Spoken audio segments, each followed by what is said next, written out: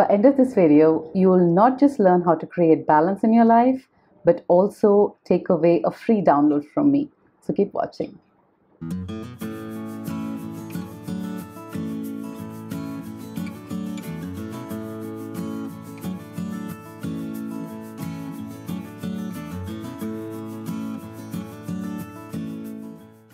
Hi there, I'm Aparna, your personal coach, helping you upskill yourself to lead the life you desire.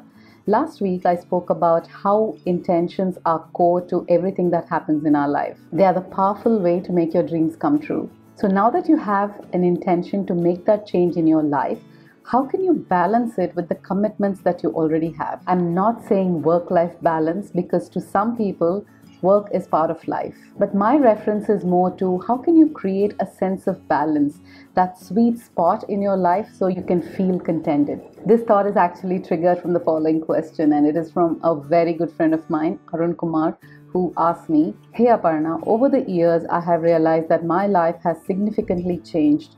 There are new responsibilities at work and family members seek my time and attention, and my own personal goals on what I want to do for the community have evolved.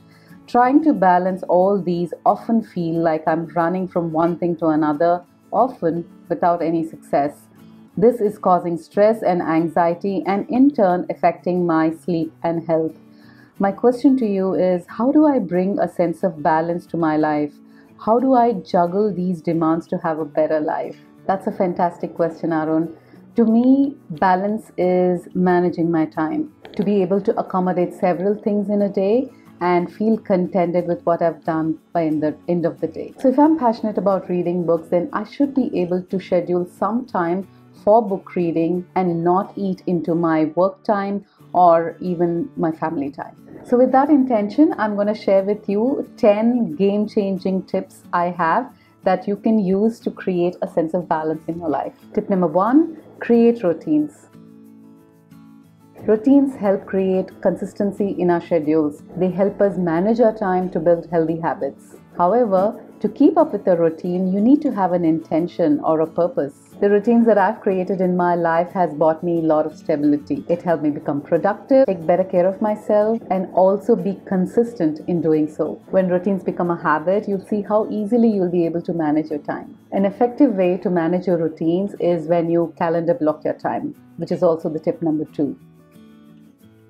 A lot of productivity experts recommend this. Calendar blocking is a simple technique where you're allotting chunks of your time to manage your routines, your work, your social events, your family time, and even your domestic chores. I've shared this previously. I calendar block my time as well. As I'm shooting this, today is Monday, and this is how my week looks. It's easy for you to calendar block your time when you plan in advance, which is my tip number 3. When you don't plan your week, someone else will plan it for you. And believe me, scrambling around to do your things is not a great way to spend your week. There are always tons of things for us to do, to accomplish, but we can only do 1 to 3 meaningful tasks in any given day. When you plan in advance, you're able to space your week in such a way that you can accommodate all your priority tasks. You'll be able to see which tasks need 100% of focus and which are those unimportant tasks which can be overlapped. Which brings me to the next suggestion, which is tip number 4, overlap unimportant tasks. I do recommend that you're mindful about every single task that you do, but there are certain tasks in our life which do not really need your 100% focus. They can be done on an autopilot mode. And you very well know what those tasks are, right? Say you're scheduled to do your laundry, which probably does not need that much of attention from you. This is the time where you can either listen to your audiobooks, your podcasts, or even listen to your favorite music. I don't like household chores. Who does? Laundry, cooking, but when you have to do them, why not make it enjoyable? I'm always on my podcast and learning so much as I'm doing my chores. And sometimes I play my favorite soundtracks so that it peps my mood as well. Tip number 5, wake up early. Waking early will give you that extra time for you to do things that you love. You're not able to find time in your rest of the day. The mornings are quiet, the air is fresh, and if you had a good night's sleep, then you are refreshed as well. This is a perfect time for you to meditate, to reflect, to plan your day, or even to catch up on some quiet reading. But if you suddenly decide to make that change and wake up like an hour before, it's not going to happen. So the best way for you to wake up early is to do it gradually. So if you get up at 6 a.m. for example, then try and wake up at 5:45 for about a week, and then slowly, gradually move to waking up at 5:30 a week after that. But waking up early is manageable provided you get your rest, which is tip number 6. A good night's rest is supremely important for your body to work at its best. And believe me, if you're cheating on that, then your body will give it back to you someday or the other. Everybody needs to unwind. Everybody needs rest. So don't go by few influencers on internet who tell you that they're okay with sleeping 4 hours, or that you must not sleep more than 4 hours. You need to decide how much time you need to sleep and to rest and to feel refreshed, and factor in that aspect in your schedule as well. Personally, I would sleep 6 to 7 hours in a day, and believe me, if I don't get my sleep, I'm not a nice person to be around. So a good night's sleep is as important as the next tip, which is self-care. I want you to think on this one. How do you feel after a good massage? Does it put you in a good mood? When you're charged physically and emotionally, you will be at your productive best, isn't it? Also remember, when you are taking care of yourself, when you are at your best, you're not just impacting your own life, but also the life of everyone else around you. And to create self-care in your life, you need to decide what are the boundaries that you have. You need to have a cut-off time from your work. You need to detach from your work, which is tip number 8. There are tons of research online which tells you why you need to have a cut-off time from your work.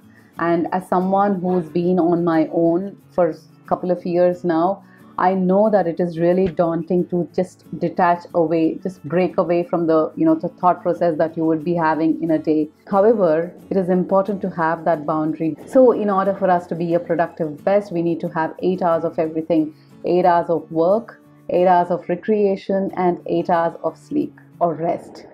When you overlap these activities, you are physically and mentally exhausted.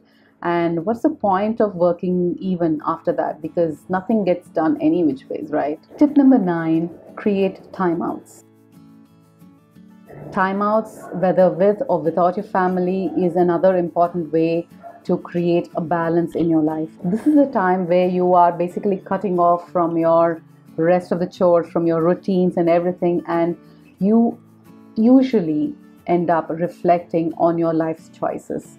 And it is very, very important that if you're comfortable with your choice, you need to reflect on going back and seeing whether you are on path to where you're going, or whether you need to course correct. All this will only happen when you give it some time to think, and that will not happen unless you cut out from the rest of the things that you do. So timeouts are very crucial for creating that balance.